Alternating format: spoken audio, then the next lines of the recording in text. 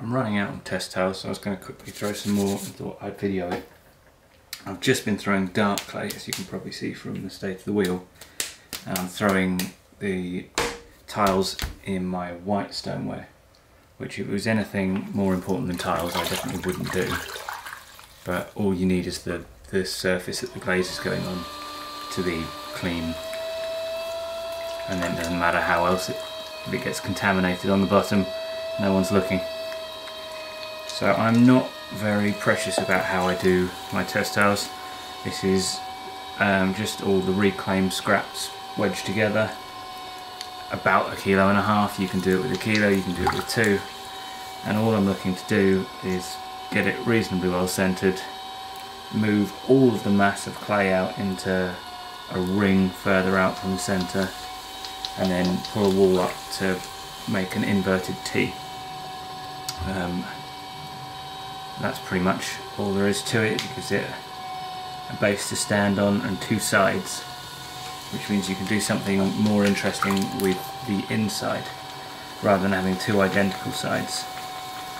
Because I use black slip quite a lot, so what I do with my test tiles is I put the black slip on the inside, so when you dip the test tile in the glaze, you will get what it looks like over the white clay on one side and what it looks like over dark clay on the inside.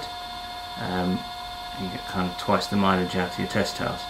But if you did something like, say, slip texture or dots, or had a different, like a red clay or whatever, you could do anything like that on one side and leave the other side about far enough. Maybe a little bit further.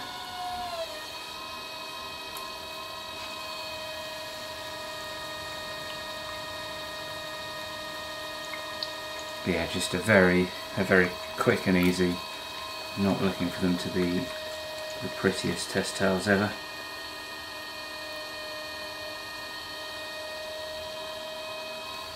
But I've been doing a series of experiments with chrome tin reds that haven't, they nearly worked first time and then haven't got any closer to working perfectly since that first one. So I threw probably 100 or so test tiles not too long ago, and I must have, well, should probably use more than 100 just mucking about with it.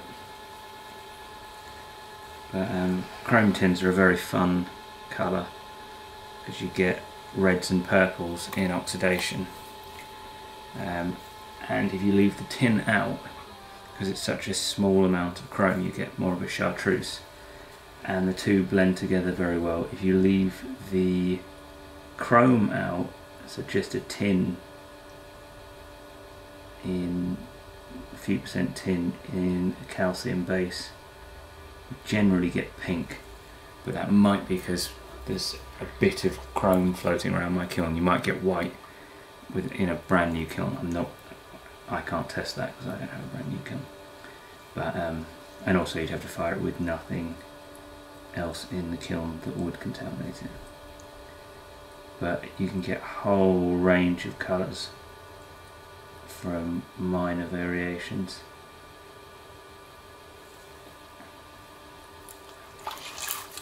So that's where all my test tiles have gone, and I still haven't quite cracked it. If you want a chrome tin recipe to get started with, my go-to is June Perry Purple. It's up on glazy.org. Very easy to find, nice, dependable, relatively dependable. I find that it has a tendency to pinhole, and I'm not 100% certain what's causing it, but that might just be me.